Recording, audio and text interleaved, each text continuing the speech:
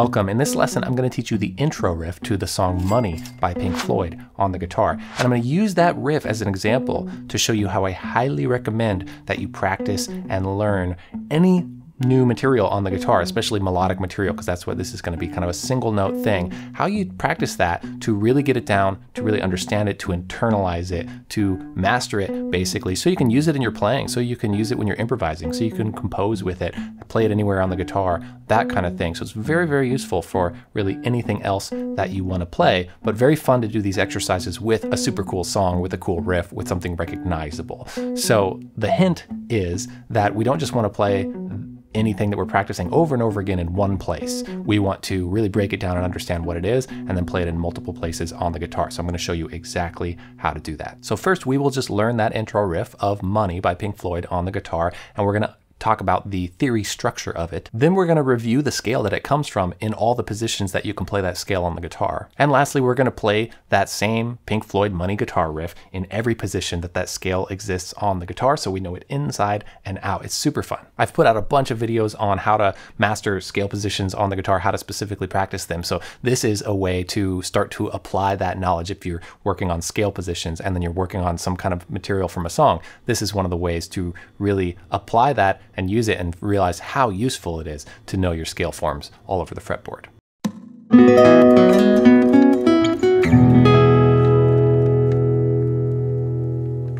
I'm Jared Borkowski from SoundGuitarLessons.com. On this channel, I talk a ton about music theory and mapping out the fretboard and doing that in a way that's very hands-on and very practical and useful for real music, so we can have more control and express ourselves more freely. If you're new here, welcome, and please subscribe and hit the bell. So first, we're just going to learn the riff. It's going to be in B Minor Pentatonic. We're going to play that B note, which is the 5th string, 2nd fret. You're going to play an octave above it, which is B again. This is the 4th fret on the 3rd string. I'm kind of doing a palm muting thing. Don't worry about that yet, or at all, really. It's just a sound preference. You can mute a little bit, or it's totally fine. So we're going to play with our pinky, that 3rd string, 4th fret, then 3rd finger, same fret, next string down, 4th string, 4th fret, then 1st finger back on that note that we started on.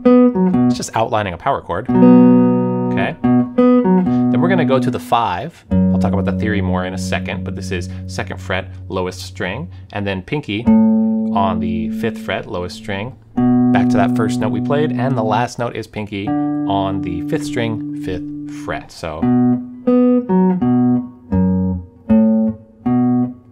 and if you give a little bend on that last note, that could sound very cool.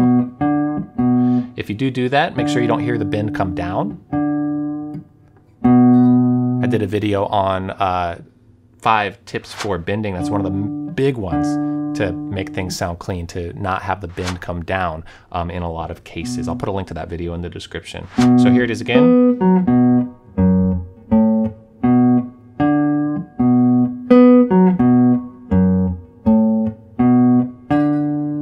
Just as a side note, again, since I talked about that, to not have the bend come down, you want to prepare playing that string again with the right hand. And then play that note, okay? So that's what it is. Here's the theory of it. This is from a B minor pentatonic scale. So we want to know that scale form in this position. And if we do, here are the numbers of what those are called. They're called scale degree numbers. 1, and then 1 again. So it's already useful to do this because then you have this very clear sense of, oh, those are the same note. 1, 1, 5, 1, 5. Whoa, lots of 1s and 5s. That's what the power chord is. 1, 1, 5, 1, 5, flat 7, 1, flat 3.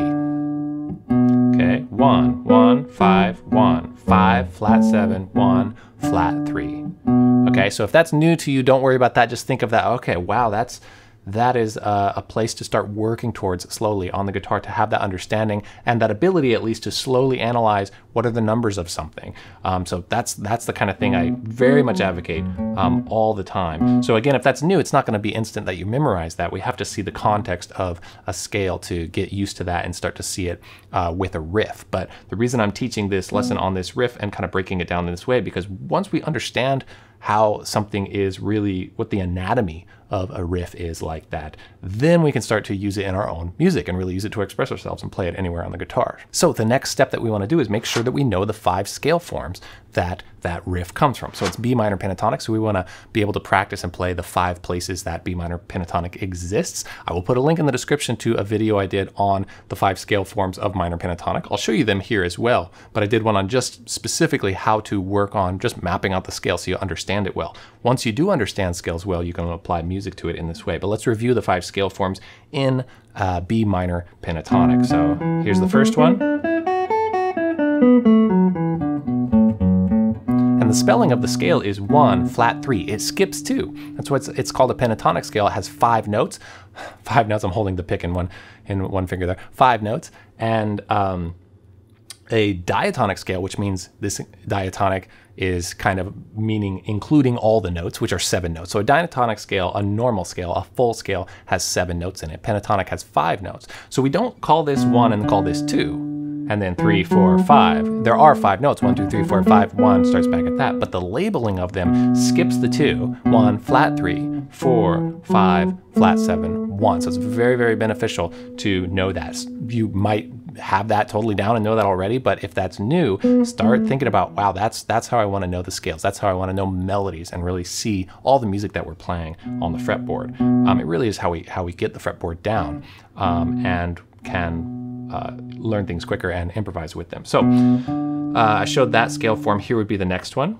1, flat 3, 4, 5, flat 7, 1, flat 3, 4, 5, flat 7, 1, 1, flat 7, 5. Now saying it while I do it is hard. I'm not recommending that you say it while you do it. I'm doing that for you. 4, flat 3, 1, flat 7, 5. But I do want you to see and know what they are. 4, flat 3, 1, flat 7. So you can always come back to this video and pause it and look at the diagrams because I have all the numbers listed there. 1, flat 3, or that other pentatonic video that I have. 1, flat 3, 4, 5, flat 7, 1. This is the one everyone knows, right? This scale form. But how many of us are super aware that that's flat 3, or that that's flat 7, or that that's flat 7 there also, or that that's 4, or that that's flat 3 up there, right? So we want to know all of those numbers. So that other common scale form is the next one. After that, we're going to base it off of this root here on the 4th string. This is probably one of the less familiar scale forms in playing the whole scale form, because below it, because this is the lowest root right there, and below it we have these notes that we kind of don't see as clearly usually. 1, flat 7, 5, 4, flat 3, because the 1's there, right? So you hear that come down to the 1. But in the position, we have flat 3 on the bottom, and then 4, 5, flat 7, 1, flat 3, 4, 5, flat 7, 1, flat 3, 4. So knowing it this way is also how we don't get the forms confused. And I know it's very common to try to work on scale forms and your fingers kind of play accidentally a different shape, a different scale pattern than the one you're trying to go for, because they are so similar. You could be off by 1 fret and it'll still sound good or sound okay because you actually switch to playing a different pentatonic scale. So when you're tracking the theory like this, that is way less likely to happen. 4,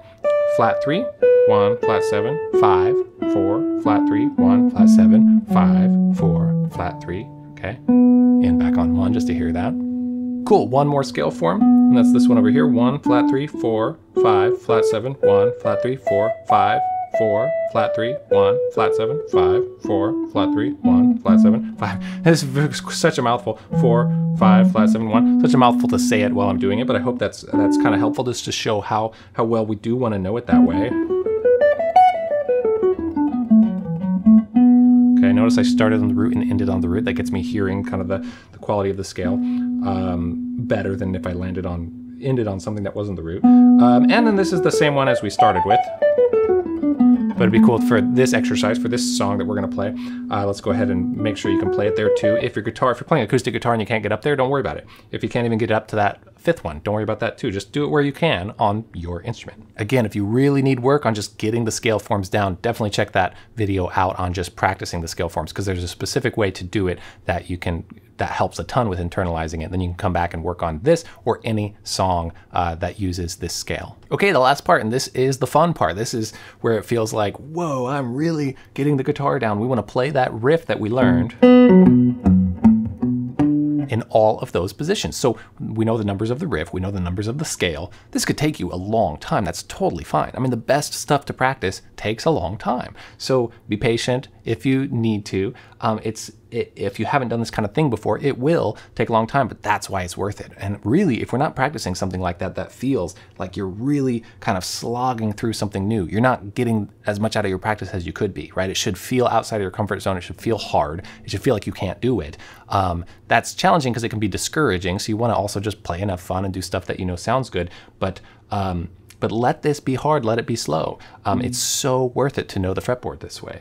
So here we go. And you could, write out the numbers and you do whatever you need to have an aid with it. So we already did this. That's the original place. Okay, so now we're gonna go here and, I think, okay, well, this is the root of the scale, and I'm going to go 1, 1, 5, 1. But now in this scale form, there's not a 5 below. I'd have to go down here, which you could do for this exercise, but let's kind of just stick within just the scale form position everywhere we can. So actually, this root up here in this scale form that we're playing now,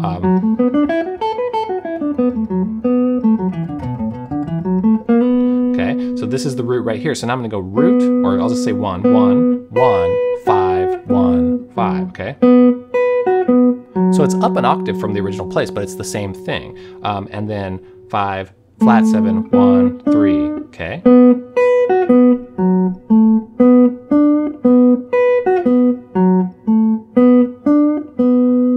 So as you do this, you'll start to see a lot of similarities like this. That part is exactly the same physically as over here. But then because of the tuning of the guitar, there is kind of one little difference with how far you go for the octave and actually how far you go for that 5 as well. So those little things throw everything off until we do this with music that we love, music that we like, music that we know the sound of, and you do this through all the scales. So now we can't start on this root because that 5 is way down there below it. So we're gonna do it here. Now this is gonna be a different kind of physical shape. 1, 1, 5, 1, 5, flat 7, 1, flat 3.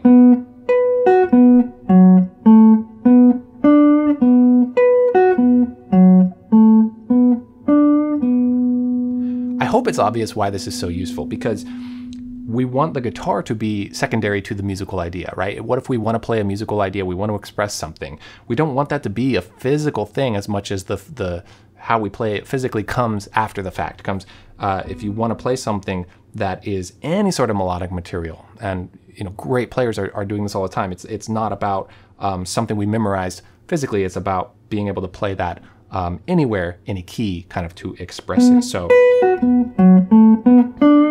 anything we want to play, we should be able to play it in all these different ways. So here's the next one. Here's the root. Okay, root, 5, 5. I already explained all that, so I'm just going to demonstrate. It's so freeing and so fun. This is something I call repetition with manipulation. We want to repeat, we have to learn and practice and get something done, but we want to repeat it with a challenge, with manipulating it in different ways. If you just repeat the same thing and you stop thinking, you stop trying, you stop having to strive for it, you really stop getting better very quickly. You hit a wall very quickly.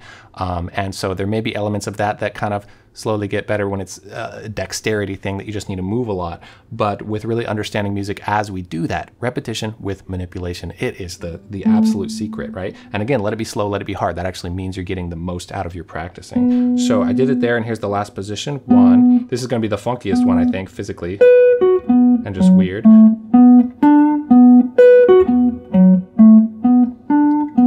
So it's so cool, we're really understanding that. And you can play it in the final place up here, which is just an octave up from where we originally played it.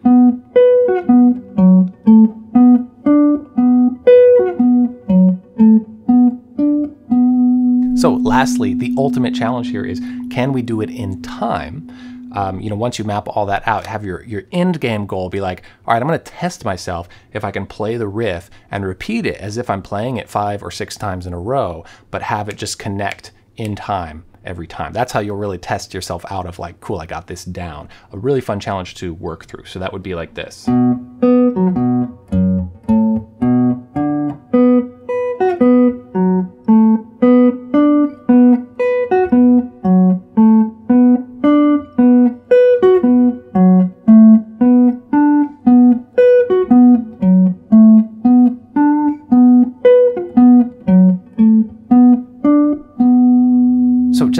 obviously I get excited about this. This is a game changer to practice this way. This is getting your kind of professional skills down on the guitar, whether you want to be a professional or not, but kind of like looking at it with really a level of understanding and proficiency that, again, is just a game changer. What do you think? Is this better than if I just showed you, here's the fingers, here's the frets, that's how you play it, go impress your friends, right? This is more of a kind of a personal internal experience. Like, you might have had that feeling of practicing something where you can play it, but you feel like something's missing, right? There's like, I feel like I'm faking people out. Like, it sounds good and that's great, but do I really get this? Do I really have it, right? So I'd be so happy if I could kind of instill that in you, if I could instill that craving or that little bit of being unsettled with, like, how well do I know this thing with whatever you're playing, right? This drives a lot of high quality practicing, that anything you're playing, you're still wondering, how else can I know it? What else is here for me to explore? If you can have that mindset, you will naturally create really powerful exercises for how to keep progressing on the guitar, kind of exercises that, the same types of things that a super experienced teacher might tell you to do, because that's all good exercises are, filling in gaps. Where are the weaknesses? How do we fill them in? So just that question always of, like, how else can I know this? But it should be fun also, right? It should be like an exploration, a curiosity, right? Like going to the unknown and having it be really exciting. So that's just kind of some of my philosophy on it. And if that's new to you, let me know in the comments if how you feel about it. Or if also you disagree and you're like, hey, I just want to play this, like, skip all that other stuff. I'd be interested to hear that as well. So let me know in the comments. If you want a free resource for working on the pentatonic scale and getting it down more and more, definitely get my free PDF exercise sheet of the top 3 pentatonic scale melodic patterns for the guitar. This is for improvising, for internalizing scales. Again, more of that same stuff where how else can we know this? Instead of playing a scale up and down, we want to break it up and jump around with the scale with what are called melodic patterns. So I have a free download for that. Very, very useful, very handy. If you're wanting to get this stuff down, definitely check that out. There's a link in the description. I put out a new lesson video every Tuesday. Next week's video is going to be more about scales and improvisation. It's going to be taking those 5 scale forms and talking about a specific strategy for how to improvise and connect between them. So we're not just kind of stuck in one position at a time, where if you've been working on guitar solos or improvising, that's a very common thing to get stuck just kind of in one place. So I have a way of looking at how to kind of blend them together and transition between them. That's what I'm going to talk about next week in that lesson. Hope to see you there. Thanks for watching. Take care and happy practicing.